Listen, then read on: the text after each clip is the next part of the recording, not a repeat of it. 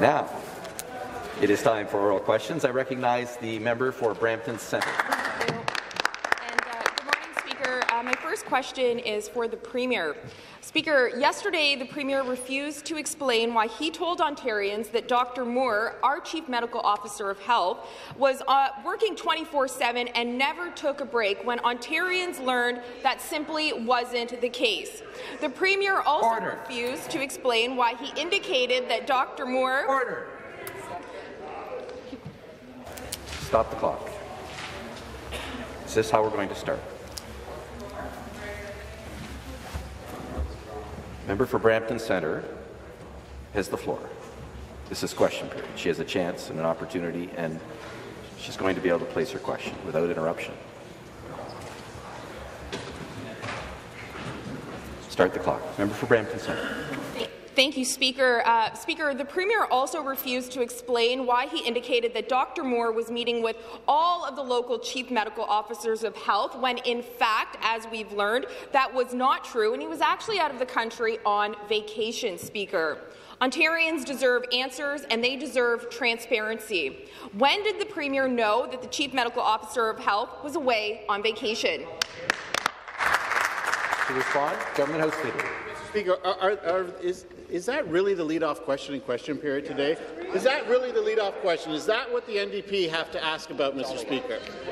But it shouldn't surprise anyone, right? Because it was them, with the Liberals, who actually tried to fire the Chief Medical Officer of Health because they think they know better, Mr. Speaker. We'd rather focus on all of the great things that the Chief Medical Officer of Health, this one and the previous one, has done to help Ontarians, Mr. Speaker.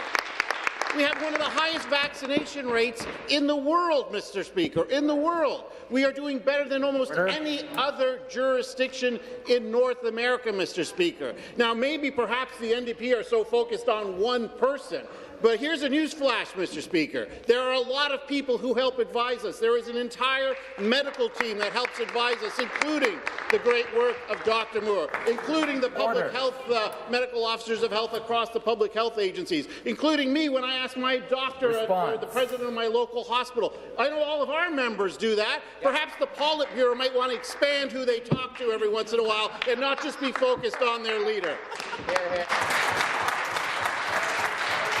Order. Supplementary question.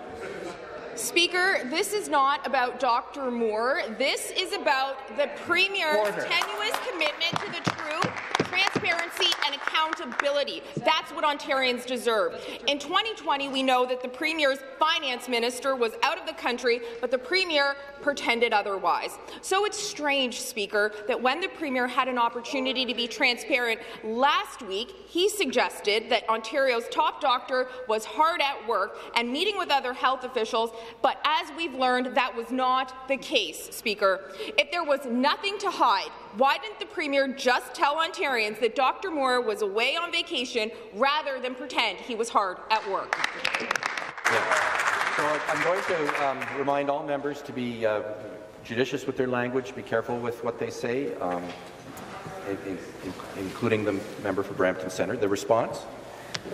Mr. Speaker, the member opposite says it's not about Dr. Moore, but it has been about the Chief Medical Officers of Health in the province from day one, because Opposition the NDP have not agreed with them from day one. This is a party that stood in the chamber and asked to fire. They voted against a Chief Medical Officer of Health, wanting to fire because somehow they know better than the medical officials. They know better than the Chief Medical Officer of Health. They know better than the public health officers across the province of Ontario, Mr. Speaker. Somehow they know better. But we know, Mr. Speaker, they flip and they flop. One day they want vaccinations, the next day they don't. One day they want masks, the next day they don't. One day they say things should be open, the next day it should be closed. One day they vote against supports for our small businesses, then the next day they say that it should be expanded, Mr. Speaker.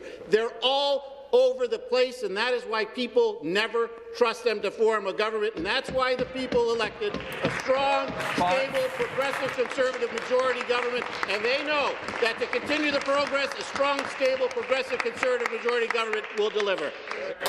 The final supplementary. Speaker, well, here's the reality in Ontario. Due to this government's inaction, schools have started closing as of last week because there are not enough staff. Doctors and nurses are worried that there will not be enough staff in our hospitals to handle the 6th wave. This is what is happening right now in Ontario. Yet the Premier didn't think it was prudent to simply tell the truth and explain that the Chief Medical Officer of Health was away on vacation. Speaker, at this stage of I'm going to again remind the member to be careful with the language and not cross the line. Complete your question. Thank you, Speaker. At this stage of the pandemic, what we need is leadership, we need transparency, and we need accountability.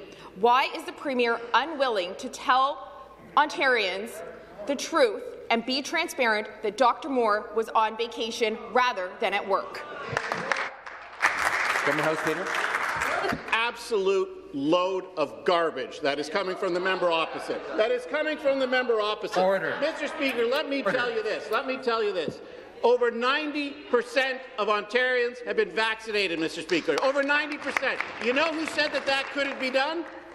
They did, Mr. Speaker. We said it could be done, and we got it done, Mr. Speaker. Why? Because we worked with the Chief Medical Officer of Health, the same Chief Medical Officers of Health that they wanted to fire, Mr. Speaker. But we went even further. We went even further than that, Mr. Speaker. We said that we had to do so much more to improve healthcare capacity. When we were adding nurses to our healthcare system, 8,000 new nurses and paying for their education, who was voting against it? They were, Mr. Speaker. When we were building long-term care homes, 30,000 new, 28,000 upgraded, who voted against it? They did. 27,000 new PSWs, who voted against it? They did. New medical schools in Brampton, in our own riding, in our own community. Who voted against it? Thank you. Thank you. Stop the clock.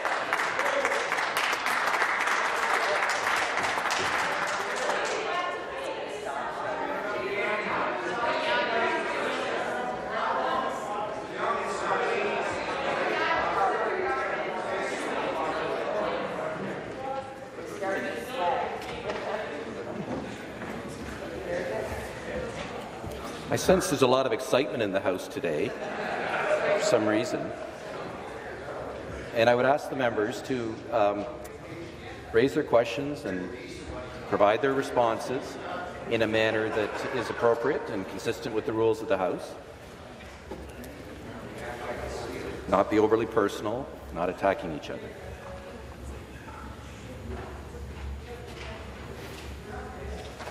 Please start the clock. The next question, member for Brampton Centre. Thank you, Speaker. My next question is also for the Premier. Speaker, doctors and nurses are very concerned that this sixth wave will result in more surgeries being cancelled in the province. Patients have already gone through enough. Waiting for surgery and other diagnostic procedures can be excruciatingly painful. And the Chief Medical Officer expects that ICUs will start to fill up with over 600 COVID patients in the coming weeks. When the ICUs fill up, hospitals have no choice but to redeploy critical staff resources away from surgeries. Why is this government continuing to claim that everything is fine when the risk of surgeries being cancelled is so high? To reply, Deputy Premier and Minister of Health. Thank you very much, Speaker. Well, in fact, the risk of surgeries being cancelled is not so high. We are able because we created 3,100 additional beds since the beginning of this pandemic in order to care for COVID patients, but also to care now for the people who need to have those surgeries done.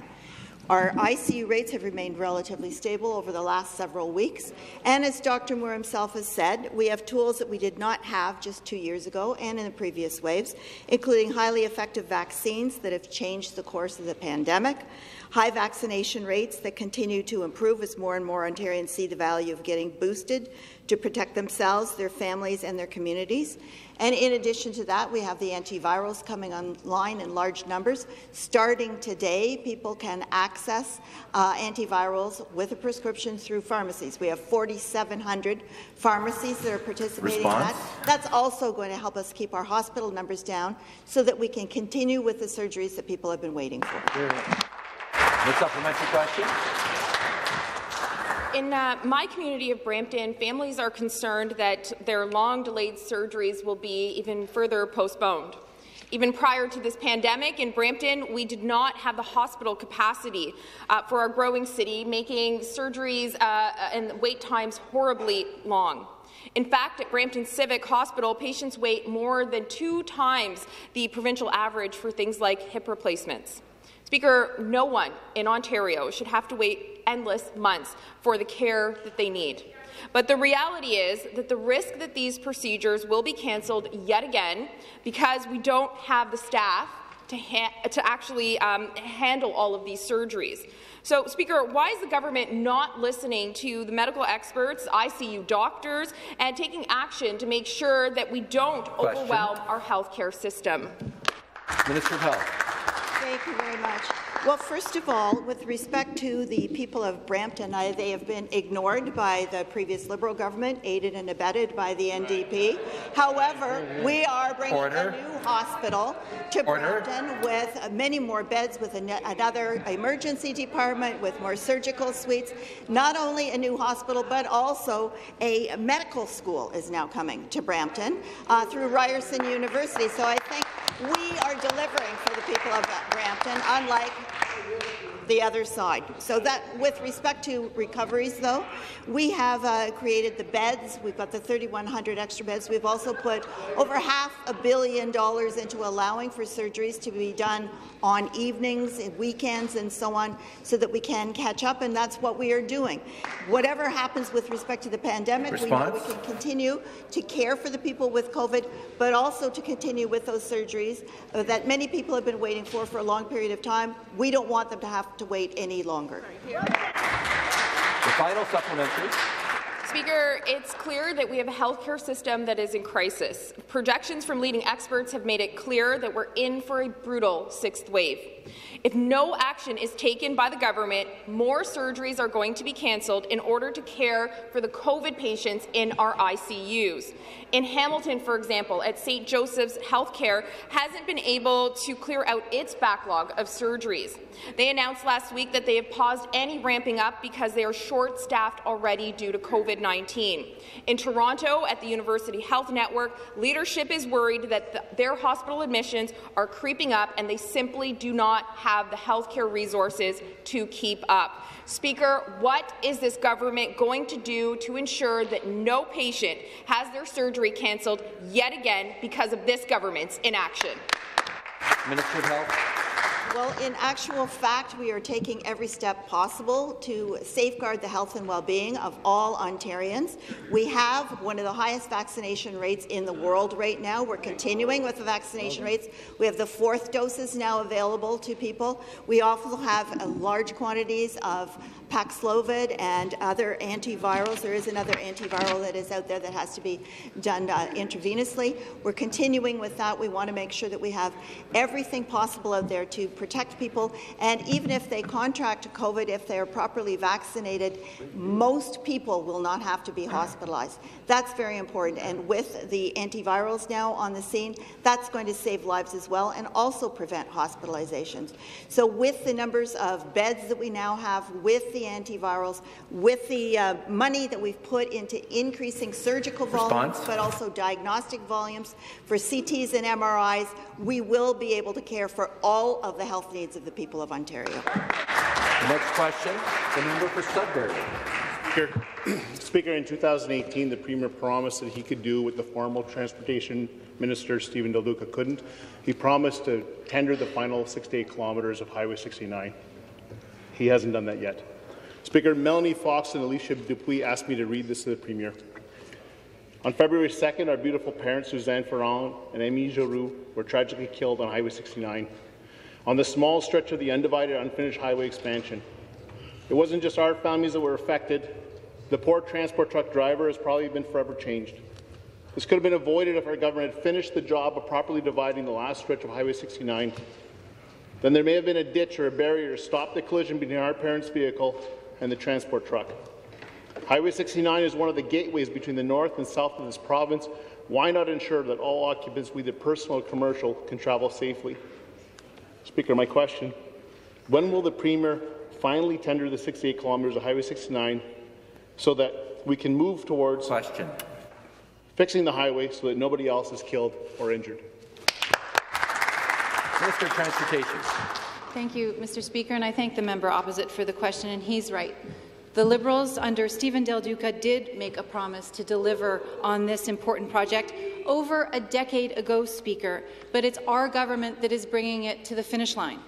And the people of Sudbury don't need any more empty promises like the ones that Stephen Del Duca made. They need action. That's why completing the final section of Highway 69's widening project is a priority for our government, Mr. Speaker, and the progress that we have made to date is testimony to this. 70 kilometres of the project are already complete, and MTO is working diligently to get the approvals needed to complete the remaining 68 kilometres of the corridor, Mr. Speaker. In December, I was so pleased with my parliamentary assistant to announce the opening of a new 14-kilometre stretch expanding into the French River area. It's bringing us even closer to completion of this project. Mr. Speaker, I want to assure the member opposite that it is a priority for our government and we will get it done. Supplementary question.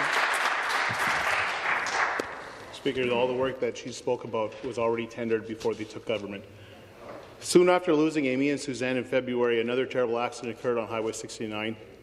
There were 3 injured and 1 death in that one collision.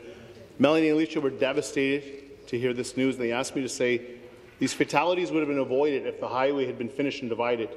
Please don't let the pain and sorrow happen to any other families. Don't let any other drivers walk away with the horror of having taken a life. Just before Christmas, our parents had seen the birth of their 7th grandchild. They had so many plans and dreams to accomplish. Now we still reach for the phone to call home, but there's nobody there. Please don't let any other calls go unanswered. Finish the highway. Protect those you swore to protect when you agreed to be members of this government. Protect us. Protect Ontarians. Northerners are tired of paying with broken promises with their lives. Speaker, when will the Premier offer an apology to these families and all the families and loved ones who have been injured, and finally keep his promise to protect Ontarians on Highway 69 so the people of Sudbury and across the north can come home safely to their families? Mr. Speaker, and I thank the member for the question. Road safety is a priority for our government, in particular in the north, where winter driving conditions make our roads, driving on our roads even more challenging. Ontario does have a very good record in road safety, but there is so much more that we need to do. One of the things that we've been focused on, Mr. Speaker, is repairing the damage that was done under 15 years of Liberal management. Mismanagement, Mr. Speaker. We've been working on repairing their winter maintenance record. We have done a great job, Mr. Speaker, in the last 4 years, but we know that we need to do more. But we're investing in our highways. Last year, we committed $641 million to expand and repair our highways in the north. That work, Mr. Speaker, is expected to support more than 4,400 jobs in Northern Ontario. We know that there's more to do. Highway 69 is a priority. I was pleased in December to open a 14-kilometre stretch, but we're committed to getting the rest of the work done. Thank you, Speaker. Next question, the member for Parry Sound, Muskoka. Thank you, Mr. Speaker. My question is for the Minister of Northern Development and Mines, Natural Resources and Forestry. Great. Mr. Speaker, there's no doubt that this government has done a lot to improve the overall quality of life for the Northern Ontarians. Whether it's by investing heavily in community infrastructure and educational projects, or by investing in small and medium-sized businesses, we can see that Northern Ontario is a priority for this government. Of course, many of the job creators in Northern region are in the industrial sector, employing thousands of Northern Ontarians. So, Speaker, through you, what recent efforts has the Minister and this government made to assist the industrial sector in the North? That's a good question. Minister of Northern Development, Mines, Natural Resources, Forestry and Indigenous Affairs. Thank you, Mr. Speaker. There's widespread enthusiasm across Northern Ontario in a number of key sectors. We had an opportunity with the Premier and the member from Sault Ste. Marie to announce the Northern Energy Advantage Program. Now, this isn't just a rebrand for its sake, Mr. Speaker. This is a significant new investment in energy costs for industrial users in Northern Ontario. Four things you need to know. One, the escalator is increased up to $56 million by 2025-2026. We've removed the $20 million cap, Mr. Speaker. We've created a new investor class. And the fourth thing, Mr. Speaker, at a moment when our forestry products and mining products are being in high demand from around the world, the NDP voted against it, Mr. Speaker. We're going to continue to meet the demands of our industrial class, Mr. Speaker, across Northern Ontario, and that includes lower electricity costs. The supplementary question. Thank you, Mr. Speaker. To return to the minister, I'm sure that it pleases industry leaders to work with a government that understands the relationship between industry and community, between investment and job creation. And I'm sure that they are even more pleased to see a government that understands that life and business in Northern Ontario is different from here in the GTA. The previous Liberal government abandoned the North's transit, its economic future, and most disheartening of all, Speaker, its people. So, Speaker, through you, could the minister please share what he's heard on the ground and how the Northern Energy Advantage program will help the North's vital industries? Thank you. Minister of Northern Development. Thank you, Mr. Speaker. I mentioned a new investor class, and this isn't just about offering reduced electricity prices for those electricity-intensive industries. The member from Sault Ste. Marie, an outstanding MPP, knows that Algoma Steel was not part of the program. They are now, Mr. Speaker, and with the incentives that we have, they're investing in an electric arc furnace. That's not just going to increase their capacity, Mr. Speaker. It's a greener form of technology for them to produce larger amounts of steel. That's outstanding, Mr. Speaker. Alamos Gold up in Dubreuilville last week, they had to find out two pieces of news, Mr. Speaker. One, that electricity is not going to cost as much, but two, the member from Algoma Manitoulin voted against those resources for that program, Mr. Speaker. I didn't want to miss an opportunity at the podium to remind his constituents of that, Mr. Speaker. Response? Shocked, Mr. Speaker, to learn that, and thank this government for standing up for the miners in Northern Ontario. Thank you. The next question, the member for Brampton North. Thank you, Mr. Speaker. It's an honour to rise to give my final question here at question period.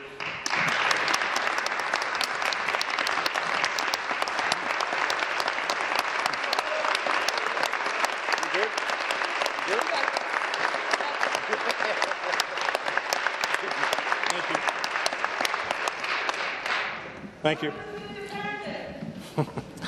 And my question, I think, is fitting because of what's happening in Brampton. Healthcare is still a huge concern, a huge issue. Brampton needs a cancer care centre, and we've gone on far too long without a cancer care centre. We're already dealing with hallway medicine at Brampton Civic, which is in my riding of Brampton North. People have to travel to Toronto and other areas for cancer treatments. So building a cancer care centre is only the first step. We need at least 3 fully functioning hospitals in Brampton, Mr. Speaker. Not an additional wing to Peel Memorial, but 3 fully functioning hospitals. So my question to the government is, will you commit to the people of Brampton and providing their fair share and providing 3 fully fledged hospitals? Thank you. Thank you. Minister of Health. Thank you. Well, I thank the member very much for the question. I wish you all the best in the future.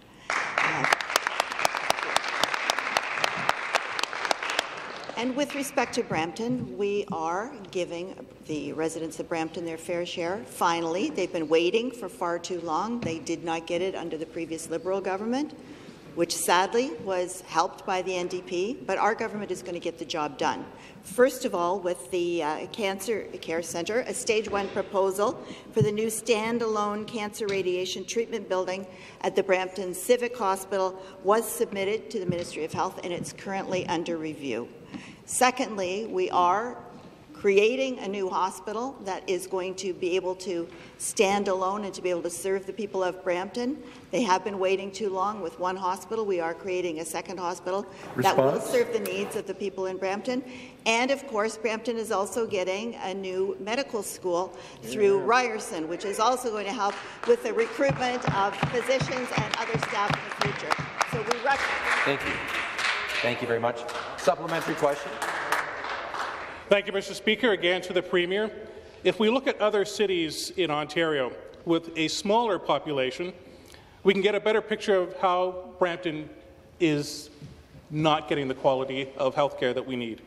Cities with smaller populations like Hamilton, London, and they have a minimum of 3 fully functioning hospitals. So this is why the people of Brampton feel that they are being treated as second- and third-class citizens. They're having to drive to other cities or to wait hours or be seen in the ER, and this is not acceptable, Mr. Speaker. So my question again to the Premier, will this government commit to Brampton with three fully functioning hospitals, including an emergency room? Thank you. Minister of Health. Thank you very much, Speaker. And I would say to the member opposite, through you, Speaker, that the only people we're hearing from that indicate that Brampton needs 3 hospitals are the members opposite. The people of Brampton are very, very happy that they're going to be receiving this additional hospital that is going to be fully functioning. That is also, we're reviewing the Cancer Care Centre for the Brampton Civic Hospital. And we're also working to make sure that we provide all the other supports that people need in order to catch up with some of the backlogs of surgery that had to happen as a result of COVID. So we are going to get the job done for the people of Brampton. We're going to make sure that they have all of the medical supports and services that they need, so they don't need to travel to other areas, but they could stay within their own home city and surrounding area. Next question, the member for Orleans. Thank you very much, Mr. Speaker. Mr. Speaker, since first taking office, this government has shown their disdain for publicly funded education. They quickly cut $25 million from special education. They attack teachers and their qualifications. They increase class sizes. And we all know that these cuts and others led to the largest teacher strike seen in a generation, not since the previous Conservative government, Mr. Speaker. Now we learn, while this province was struggling to get teenagers and children vaccinated, while health and education leaders and parents were pleading for safer schools, while we saw spikes in cases, exposures on school buses, in classrooms and lost learning time, while denying parents and their children access to rapid tests, this government provided 175,000 rapid tests to private schools. Can the Premier explain why he chose to prioritize kids in private schools over those in our publicly funded school system? Minister of Education. Well, thank you very much, Mr. Speaker. It is a great opportunity to contrast the record of our government under the former Liberal government, who has the shameful record of closing 600 publicly funded schools in the province of Ontario. And that has left a significant impact on rural, suburban, and increasingly even in urban communities of the province of Ontario that felt the reduction in focus and prioritization and investment. This government, this Premier, is increasing investment in public education by over $600 million year over year to ensure children get back on track. The largest Ontario Learning Recovery Plan, $175 million to ensure tutoring is expanded, mental health expansion to the largest level, 400% higher than under the former Liberal government. Mr. Speaker, we are investing more. We're sending 40,000 HEP units, 7 million rapid tests every single month to ensure children remain safe and we get them back academically, back on track in our schools and in our classrooms. Thank you, Speaker. Supplementary question. Well, thanks, Mr. Speaker. The government's contempt for publicly funded education doesn't end at primary and secondary school. The government has also shown contempt for our publicly funded universities and their students. They've made it more difficult and more expensive for many Ontarians to attend university by cutting OSAP. Their decisions have ensured that more and more students will only graduate with crushing levels of student debt. So let's summarize. They've cut special education funding. They attack teachers and their qualifications. They make class sizes bigger. They're forcing students into mandatory online learning. He's making university more and more expensive every day, Mr. Speaker. And now we find out that they're prioritizing private school children with 175,000 rapid tests over the millions in our publicly funded education system. So, Mr. Speaker, why does this government have such disdain for publicly funded education in Ontario? The Minister of Education. Well, Mr. Speaker, I'm proud to be part of a government that actually cuts tuition for the first time in a generation in this province, Speaker. It rose dramatically under the former Liberal government. I'm also very proud, Speaker, to be part of a government that is increasing investment to the highest levels ever recorded in Ontario history, over $630 million more to ensure quality education for Ontario's 2 million children. Mr. Speaker, in this province, we are deploying 40,000 additional HEP units in addition to the 73,000 in schools. We are continuing to prioritize 7 million rapid tests every month for public schools in this province. We have $300 million allocated this year and an additional $300 million next year for the singular purpose of hiring roughly 3 3,000 more frontline educators, mental health workers, ECs, EAs, and custodians. Mr. Speaker, our government is committed to ensuring children remain in class for their mental and their physical health, and we're going to continue to invest to ensure kids remain in our schools. The next question, the member for Flamborough-Glenbrook. Thank you and good morning, Mr. Speaker. And my question is about the previous Liberal government's contempt for the hardworking people of Ontario and the business community. And my question is to the Minister of Economic Development, Job Creation and Trade. Speaker, under the previous Liberal government, businesses ran scared and they fled the province in droves. Business owners in my riding have talked to me at great lengths about the cost of doing business in Ontario under their leadership, the previous Liberal government being out of control. The legacy of the Liberal government left energy costs skyrocketing, taxes were scheduled to increase, and businesses just couldn't keep up with the previous government's constant cost escalations. Ontarians look to our government to turn the tide on 15 years of mismanagement. Speaker, through you to the minister, what steps has our government taken to make Ontario the lowest cost jurisdiction in which to do business? Minister of Economic Development, Job Creation and Trade. Speaker, when our government took office, we listened to the business community and took action to cut red tape, reduce taxes and make Ontario more competitive. As a result, we lowered the cost of business by $7 billion annually and saw the manufacturing sector, Speaker, take off. But it's not just our manufacturing sector. All across Ontario, people are waking up to go to jobs that did not exist before our government was elected. As of this morning, Speaker, Ontario businesses have created 500,000 jobs since we took office. No previous Liberal government was ever able to create as many jobs in 4 years as our government has, and this is the last time unemployment rates were this low in over 30 years. Speaker, we will continue to make the right investments to create more jobs for more people in Ontario so we can unleash Ontario. Supplementary question.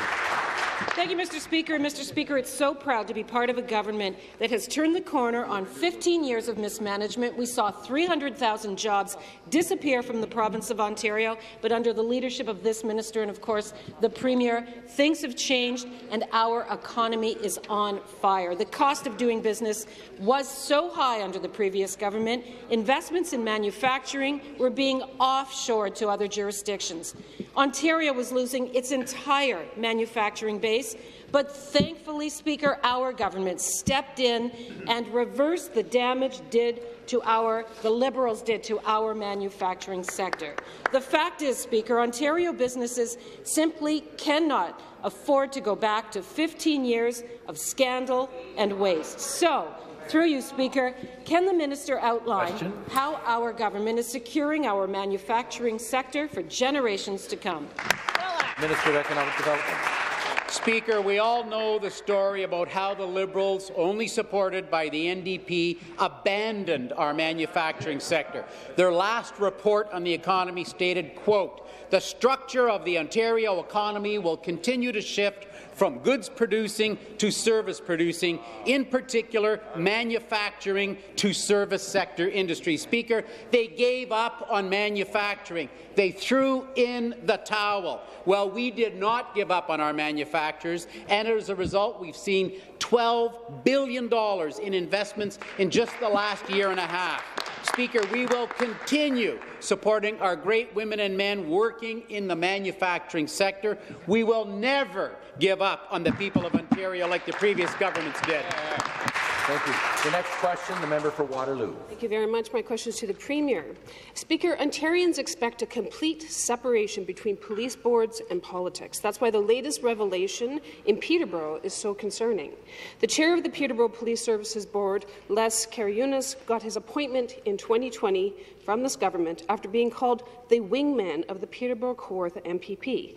After being caught on video campaigning for the member earlier this week, Karyunas suddenly resigned from the the Police Board for health reasons. The Police Services Act includes a code of conduct for members of police boards that stipulates board members shall not use their office to advance their interest or the interest of any person or organization with whom or with which they are associated with. It also states board members should refrain from engaging in conduct that would discredit or compromise the integrity of the board or the police. Why does this government, Speaker, through you, have such a hard time, such a challenging time, separating their partisan political interests from public safety and the police? The Solicitor General. Thank you, Speaker. As the member opposite accurately depicted, the Police Services Board member in question did do something inappropriate, tendered his resignation, which of course we have accepted. Thank you. Supplementary question. So the issue is the pattern of behaviour here. Ontarians have no time for this. That's why they were outraged when the Premier tried to get his buddy Ron Taverner the OPP Commissioner job in 2018. It's why the residents of Ottawa were furious when the Premier's hand-picked appointee to the Ottawa Police Services Board showed up to support the convoy that occupied the City of Ottawa. Mr. Karyonis only resigned from the MPP's campaign after he was caught on video, but neither he nor the MPP thought there was anything wrong with the perception that the head of the police board would be openly campaigning for the re-election of a Conservative MPP. Does the Premier, does the Minister think that this is acceptable for the member of Peterborough-Kawartha, or will you try to sweep this under the rug and just pretend that this never happened? The Solicitor General. Thank you, Speaker. I'm not sure the member opposite understood my previous answer, so I will try again. The Peterborough representative of the Police Services Board did something inappropriate. He tendered his resignation. We accepted it, as we should. Thank you. Thank you. The next question, the member for Cambridge. Thank you, Speaker. Good morning. For the Minister of Education. On March 3rd, a private member's bill, Bill 67, that proposes to fine anyone, including a student, who interrupts a proceeding in the education system for something that might be deemed as contributing to subconscious racism, passed second reading. The member for Kitchener Centre stated that the bill is necessary to combat systemic racism in our education system, and because if we continue with the current education system, we are replicating colonial systems that perpetuate violence. The government member for Niagara West and parliamentary assistant to the Minister of Education stated this is a worthy bill and he looks forward to seeing it pass. Does the government believe, as presented, that students should be fined in the education system, that the education system is systemically racist, and that if we do things the same way, we are replicating a colonial system that perpetuates violence? Yes or no, please. Government House Leader. Thank you very much, Mr. Speaker. I think the member knows that the bill that she talks about is a private member's bill that was brought forward by a member of the NDP, and it is in committee right now. The government, of course, takes absolutely no position on that. It is an issue that members rightfully make their own decision on this side of the House, of course. Private members' bills are not whipped. Members make their own decision, but as I said, this is something that is in committee, and it will be up to the committee to decide whether it comes forward or not, and for members to make a decision on whether they support it or not. The supplementary question. Thank you, Speaker. All government members, and even the member for Chatham-Kent-Leamington, voted in favour of Bill 67 that seeks to fine students for subconscious racism. And while some professors thought that the government and the member for Chatham-Kent-Leamington were, and I quote, fooled by this bill, a review of the debate shows they wholeheartedly supported it. The government member for Niagara West concluded in his speech in favour of Bill 67 by saying he looks forward to ensuring that we are able to pass the legislation in this chamber. The government member from Carleton said she was proud to support the legislation, and the government member from Markham Unionville said he hopes to support the bill. Does the government plan on passing Bill 67 and making it law prior to the June 2nd election campaign, yes or no? Government House Leader. Well, of course, the government has no intention of passing that bill and making it law, Mr. Speaker. It is a private member's bill, and it would be up to members individually to make that decision. The member opposite knows full well that all members give the courtesy of moving bills to committee, Speaker. I think she herself has utilized that advantage So as opposed to attacking the member for Chatham-Kent Leamington, Mr. Speaker, I would suggest that she continue to focus on what's important to the people of the province of Ontario. But again, Mr. Speaker, the government has absolutely no intention of passing that bill. It'll be up to private members themselves to make a decision. The next question, the member for Oakville North Burlington. Thank you, Speaker. Just yesterday, the Associate Minister of Digital Government and the Associate Minister of Small Business and Red Tape announced Ontario's new online business website that will help small business owners and entrepreneurs access the information and services that they need to get up and running and build back our economy. The business community has long said that it can be difficult to find information on how to start a business in Ontario, and entrepreneurs are looking to our government to get it done. Small business owners are the backbone of Ontario's economy, and with more and more businesses going online, now is the time to help entrepreneurs to better interact with our government. Speaker, can the Associate Minister of Digital Government tell us how we are making it easier for entrepreneurs to start a business right here in Ontario? Associate Minister for Digital Government. Thank you, Mr. Speaker, and thank you to the member of Oakville North Burlington for the question. The member is correct. I was also joined by the member of Mississauga Lakeshore and Karen Young, CEO of Futurepreneur Canada, to announce the launch of the new ontario.ca/business website. I want to take a moment and thank Maria Castell, the owner of Planted Souls, for being a gracious host for our announcement. Planted Soul is a new business founded right here in Ontario and a recipient of the 2021 RBC Rock My Business Startup Award. I highly recommend visiting her shop in Port Credit, Mississauga. Mr. Speaker, we heard from the business community that it can be overwhelming to find information on how to start a business in Ontario, and we listen by removing the barriers of trying to locate all the necessary information.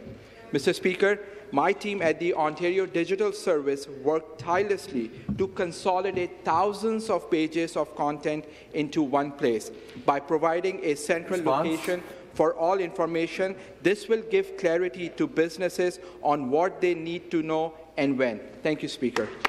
Supplementary question. Thank you, Speaker, and thank you to the Associate Minister of Digital Government for that great answer. It is great to hear how we as a government are helping entrepreneurs take the guesswork out of how to start their businesses. Ontarians want to know that their government is listening and creating the ontario.ca/business website with consolidated information to make it easier for entrepreneurs to navigate the process of starting a business. I know entrepreneurs in my community of Oakville North Burlington want our government to take the confusion out of completing necessary paperwork and permits. Speaker, through you to the Associate Minister, exactly what information and resources are provided through the website? The Associate Minister. Thank you very much, Speaker, and thank you to the member for the question. Mr. Speaker, we are saying yes and getting things done. The platform contains information on how to register a business, apply for tax credits and permits.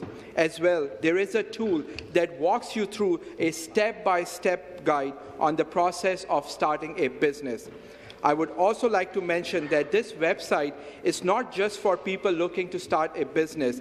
It is also for current business owners on where they can find possible funding opportunities and sign up for email notifications on relevant updates. This website is a great reflection of the Premier Ford's brand of government providing good customer service.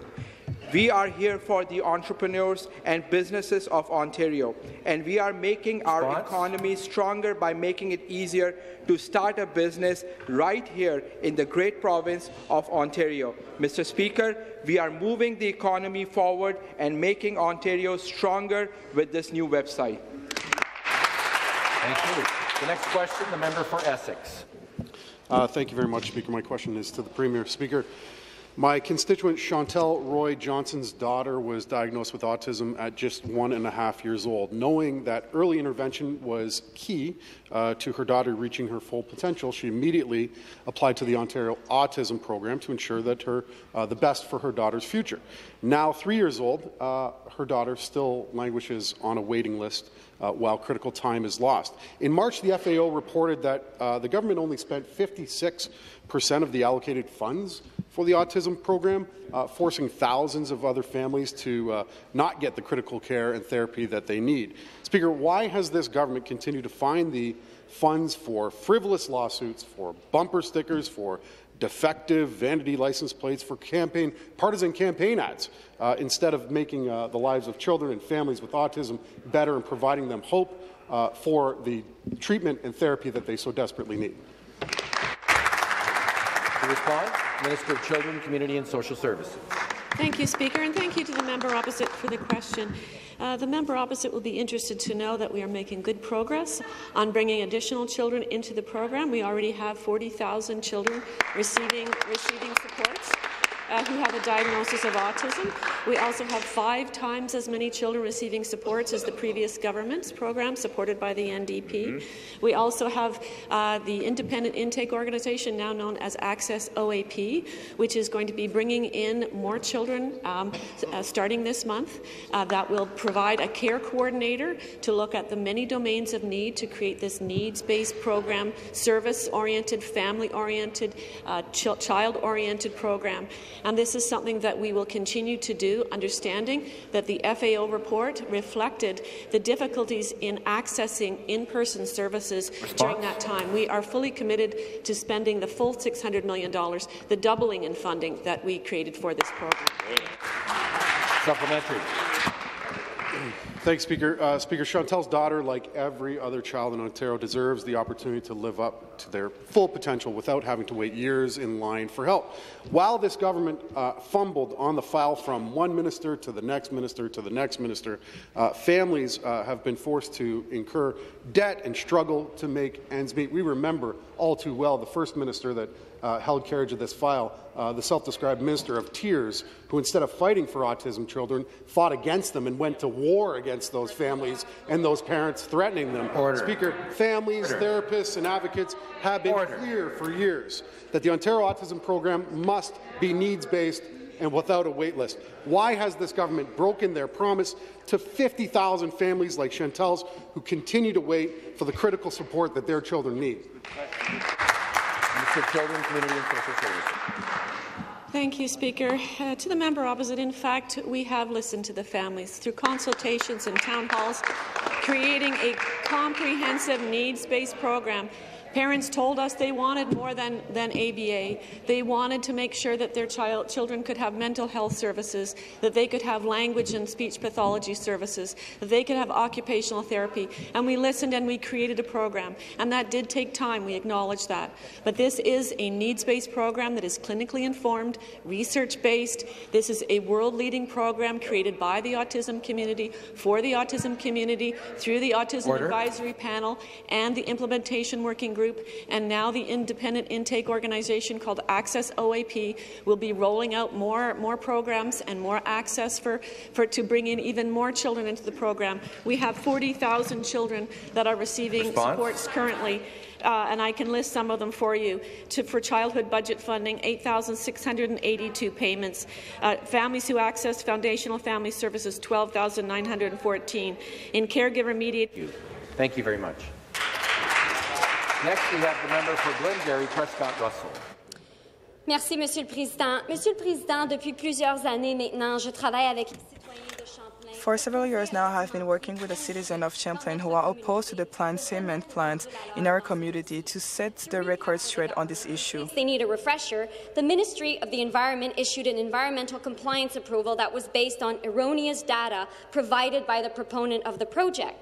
En raison de ces erreurs importantes, j'ai demandé au gouvernement because view this decision and to see the right data, but the government refused to do so. And it is a danger. The question is simple. Will the government do what is necessary and reconsider the decision, yes or no? Minister of the Environment, Conservation and Parks. Thank you, Speaker. Honoured to rise. Thank you to the member for that question. I'd be happy to sit down and have a meeting with that member about the specific issue. In the Ministry of Environment, we lean on the expert advice of directors within the ministry. In fact, we have more scientists in this ministry than any other ministry in government, and they work closely, I know, on this specific issue. And, you know, I find it ironic, Mr. Speaker, that on one hand, the members from the Liberal call on the importance of environmental assessments, the importance of environmental compliance approvals, and then on the other hand, when it doesn't suit their own specific interests, want politicians to intervene. That was the problem that for too often plagued the Liberal government when they were in this office. Well, on this side of the House, Speaker, we're going to listen to the experts in our ministry, and I'm happy to take a meeting with her to understand her issue in more depth. Thank you, Speaker. Supplementary question. Thank you, Mr. Speaker. Respectfully to the minister, he actually wrote me back and refused. He's well aware of this case. So I just wanted to point that out. Mr. Speaker, in addition to the data issue mentioned in my previous question, I want to stress that the community is fiercely opposed to this project and has been for years, spending time, money and energy fighting this project every step of the way. And the warden of the counties, now the local PC candidate, who had the power to stop this project before it even got here and did absolutely nothing. In fact, he refused to do anything about it when asked. That's the Conservative approach. But, Mr. Speaker, when the Premier was in Campbellville talking about a quarry project he was cancelling, he said, and I quote, "When the people don't want something, you don't do it. It's that simple. It's very simple." Well, if it's that simple as the Premier makes it out to be, how come this project is moving forward? The people don't want it, don't do it. Will the government do the right thing and stop this project, yes or no? Just get it. Minister of the Environment, Conservation and Parks. Thank you, Speaker. I wrote back to her refusing to overturn a decision that plagued that previous government, where politicians came in willy-nilly deciding to overturn things whenever they felt. I didn't refuse, Speaker. I didn't refuse an opportunity to sit down and meet with her. I think, Mr. Speaker, that member might be a little nervous about the fantastic candidate that's applying a little pressure and is likely going to beat her in the next election, Speaker. And he's going to win because the people of her riding know that when it comes to investing in long-term care, we're getting it done. When it comes to building transit, unlike the colleague she's sitting next to who can't get it done, we're getting it done, Speaker. When it comes to historic investments in transit, reducing our carbon footprint, this government's getting it done. We'll take no lessons from the scandal-ridden, plagued, crooked previous government. Stop the clock. I ask the minister to withdraw the unparliamentary remark. Sorry, I got carried away. I withdraw. Thank you. The appropriate way to withdraw is without qualification. The next question, start the clock. The member for Hamilton Mountain. Thank you, Speaker. My question is for the Premier. A family in my riding is struggling to support their child's learning due to this government's cutbacks. Their child is no longer able to receive the support of an educational assistant in the classroom, and the child's mother was told that this was because of education cutbacks. This support was critical in helping their child learn, and now their child will not be able to go to school as a result. This family is looking for answers. Speaker, why did the Premier make cuts to education so children in my riding and across the province cannot get the staffing support that they need? Minister of Education. Mr. Speaker, what utter nonsense from the member opposite, who has access to the estimates and who could see for herself that this government has increased investment in special education by $3.2 billion, the highest investment ever recorded to help those very families. And to suggest otherwise to that parent is so unfair at a time when they face the struggle of raising that child. And I want that family to know, and all families in this province, that for children with exceptionalities, we have increased investment, increased staffing, increased resources at every school board in this province, literally spending more than any government in the history of Ontario. We have doubled the allocation specifically for children with autism. We have 400% increased the investment in mental health. We've added another $90 million in net investment in special education. We're hiring 3,000 more staff, including EAs, ECEs, special education teachers, because we we care about their future and will continue to invest to ensure they succeed in the classroom. Well done. And the supplementary question. Speaker, it's not my nonsense. It's what families tell us from across this province. The minister can call on any numbers he wants, but families know the truth, families know where it hurts, and families see the difference. A family has to make a difficult decision to pull their child from the classroom because this Premier is denying them the support that they need. Educational assistants are invaluable members to our schools. The work they do ensures that children can learn and thrive with the supports that they need. This family in my riding deserves to know why there is no funding available for proper staffing that is required to support their child's learning. Can the Premier explain why his government once again leaves children with special needs behind and treats educational workers as if they're expendable? Well, thank you very much, Mr. Speaker. I am very grateful for the opportunity to speak a bit about the work we are doing to improve public education. And in the member opposite's own school boards, when it comes to funding, they have $14.8 million more for COVID resources. We've added Member for Hamilton, which include funding to hire more staff, which include funding to bring in more resources specific to children with special education needs. Minister of Heritage, come to order. This should not be an issue, where we should be capitalizing on the insecurity that families face every day. We should be committed to working together to improve the quality of life of these children. And our government has demonstrated across enterprise-wide with the Ministry of Health, the Ministry of Community Services, and so many others, that increasing investment, increasing hiring, and ultimately hiring more workers are going to improve the life of these children. We'll continue to do that, Speaker. The next question, the member for Chatham-Kent Leamington. Thank you very much, Speaker. My question through you is to the Minister of Health. Minister, we've gone from 2 mRNA jabs will ensure you won't carry the virus or get sick or die from COVID to, well, you need a booster every 4 months and you can still contract, transmit, get sick or even die from COVID. Fully jabbed and boosted are still getting sick with COVID. Now, the creation of a vaccine, I've mentioned this earlier in past, requires 10 to 15 years of research before the vaccine is actually made, which includes several years of identifying an antigen that can prevent a disease. Therefore, one can conclude that the mRNA-based COVID shot is not a real vaccine, as evidenced by the sheer number of boosters required to keep COVID at bay. Big Pharma is earning tens of billions of dollars. The COVID jabs are the most financially successful pharma product in the history of the world. So who's really calling the shots? Clearly, vaccines are not working as expected.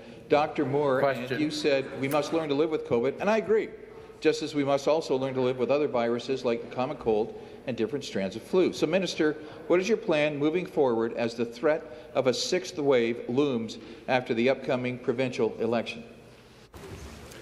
To respond, the Government House Leader. Again, I mean, the member asked the question the other day, and I'm not going to change my answer because the facts are there, laid bare for everybody to see, Speaker. Vaccines have made an incredible difference in how we have handled the pandemic. Just look at the results before the vaccines and after the vaccines, and Speaker. So we're not going to change that direction. At the same time, it is very clear we have to learn to live with COVID. Ultimately, we had to get ourselves in a spot where we could give ourselves the opportunity to live with COVID. So that meant massive investments in healthcare. That meant ensuring that PPE was developed right here in the province of Ontario so that we didn't have to rely on other jurisdictions. You will know, Mr. Speaker, when we went into that warehouse, the Liberals left it bare. They left us with outdated PPE. We had to transition education, post-secondary education. We did all of that, Speaker, but ultimately, vaccines have made a big difference, and I still encourage everybody, if you haven't been vaccinated, although over 90% have, if you haven't, go get vaccinated and get a booster because it works. Thank you. Supplementary question. Thank you, Speaker. Back to the minister. Over the past 2 years, Big Pharma was given a free get-out-of-jail card if people were injured from injections by issuing the emergency usage authorization. And we were led to believe that these safe and effective shots would keep everyone from getting COVID. If that were the case, why was Big Pharma let off the hook? In the beginning, they said enough clinical trials had been performed, and yet recently, Pfizer was court-ordered to produce their clinical trial documentation. Well, surprise, surprise.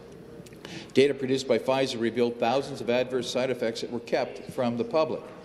So here we are, 2 years, 4 lockdowns, 5 waves, and thousands of small businesses forced to close because of the pandemic. Now, a few months ago, I had asked the minister and her team to meet with other medical experts to gain insights and have a sharing of ideas. Sadly, you declined. So, Minister, after studying all the data and trends over the last 2 years, do you anticipate more lockdowns and infringements of personal freedoms, or are you willing to ride out future waves as we learn to live with COVID and other variants? Remind the members to make their comments through the chair. Government House Leader. Very much, Mr. Speaker. Look, Mr. Speaker, I've said it on a number of occasions. Look, Ontario was forced into longer lockdowns than almost any other jurisdiction in North America. We acknowledge that. One of the reasons why we were left with such having to take such drastic measures is because the previous Liberal government, supported by the NDP, failed to make investments in health care. We had a capacity of 800 people. Think about this. One of the richest jurisdictions in North America, with 800 people in ICU, we had to lock down the province of Ontario. Well, that changed. That changed. Not only have we increased ICU capacity, we've added over 3,000 critical care beds, Mr. Speaker. We've brought back PPE production to the province of Ontario. We were able to transition education. We were able to transition post-secondary education, Mr. Speaker. We have made all of the investments possible. We've got 90% of our population vaccinated. So we are in the spot now, Mr. Speaker, where we're ready to learn to live with COVID. It has led us to this point, Mr. Speaker. And now is certainly not the time to be telling people to stop getting vaccinated, to look back. It's time to look forward, to do what the Minister of Economic Development said, unleash the economy. Thank you. The next question, the member for Toronto St. Paul's. Thank you, Speaker. My question is to the Premier. According to NEDIC in Ontario, there are 689,000 people struggling with eating disorders. Only 10% of them actually have access to getting the help they need. We only have 20 publicly funded inpatient beds across the entire province. Many are sitting empty because there's simply no staff. Private options for ED supports are tens of thousands of dollars and out of reach for most folks. Sherry lives in our community of St. Paul. She's been battling an ED for 30 years. She's currently waiting for one of those beds. Waiting, Speaker, equates to dying for many people who have eating disorders. They need the care in order to survive, in order to thrive. Eating disorders have literally the highest mortality rate of any mental illness. My question is to the Premier.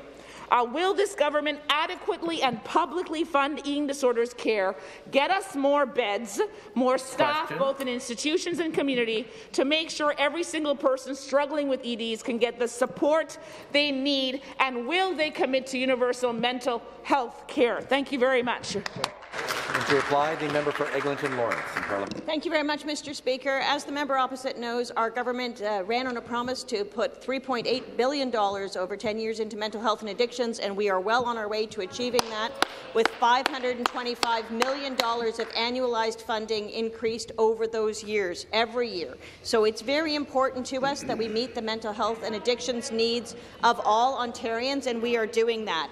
Eating disorders, as the member mentioned, are a very important area, and we have been making investments into the eating disorders programs to make sure that they can meet the needs of the people who are using them.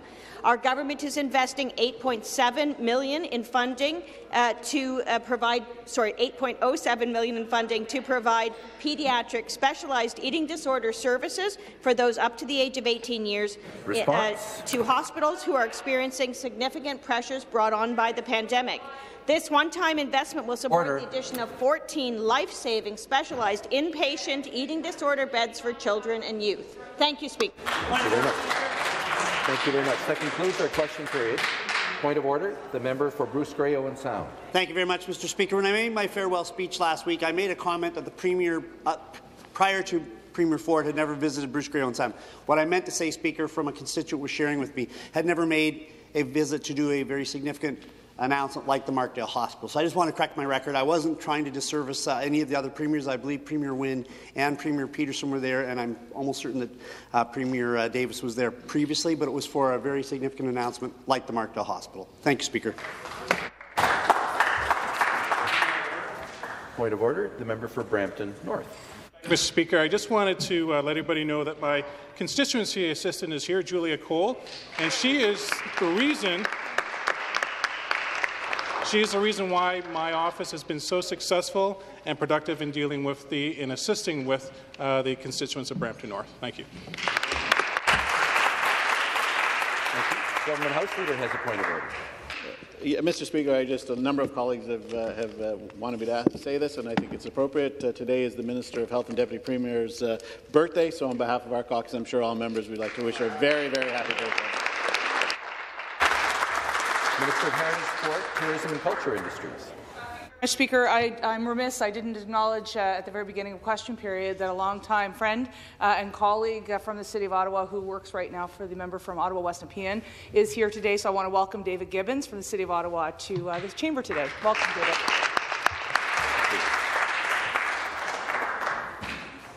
Point of order.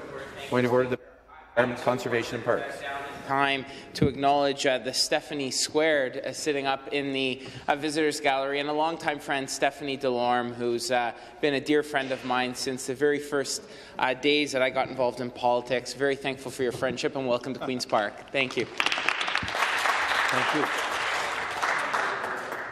I beg to inform the House that the following documents have been tabled. 2 reports concerning Randy Hillier, member for Lanark-Frontenac Kingston from the Office of the Integrity Commissioner of Ontario.